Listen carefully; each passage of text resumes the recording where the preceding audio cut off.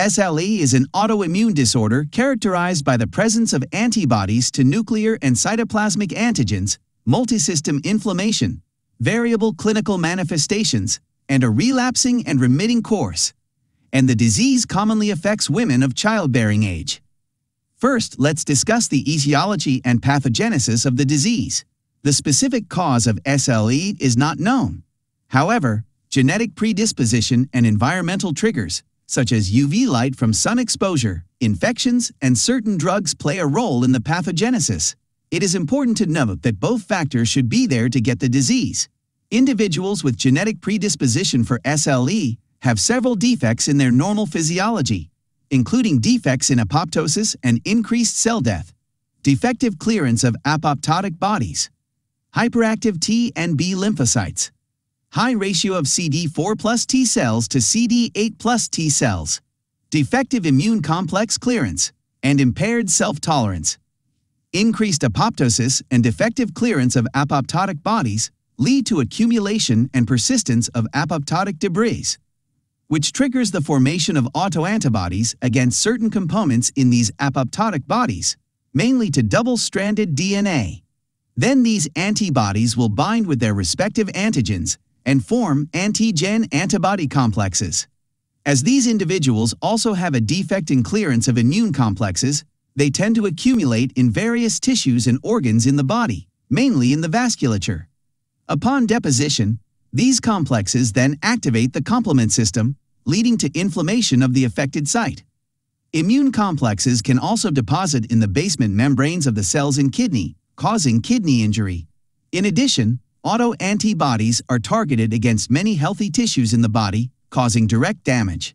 Major victims are cardiac phospholipids and beta-2 glycoproteins. Clinical presentation of SLE can be highly variable, and there is evidence of multisystem involvement. Classic dermatologic finding in SLE is the malar rash, which resembles the shape of a butterfly on the face. In addition, patients may also have a particular type of rash called discoid lupus, and they also have photosensitivity.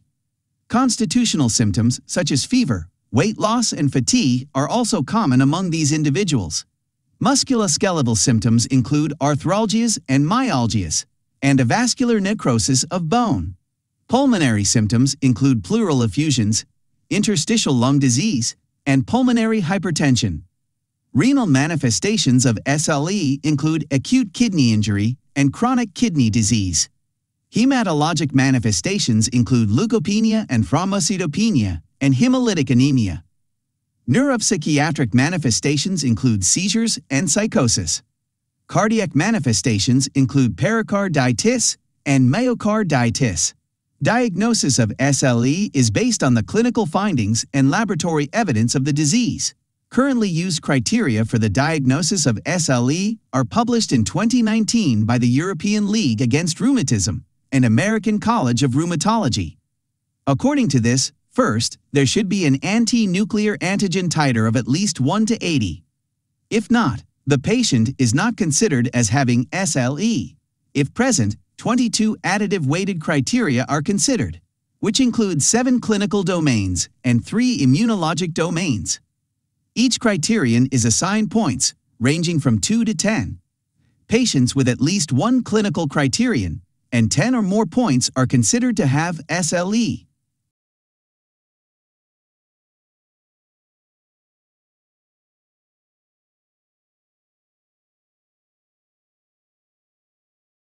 Treatment of SLE depends on disease severity and manifestations.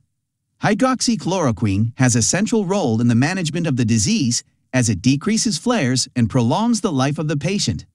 For cutaneous, musculoskeletal, and serosal involvement, non-steroidal anti-inflammatory drugs or short courses of steroids can be used. Long-term treatment with corticosteroids is required when the central nervous system or kidneys are involved.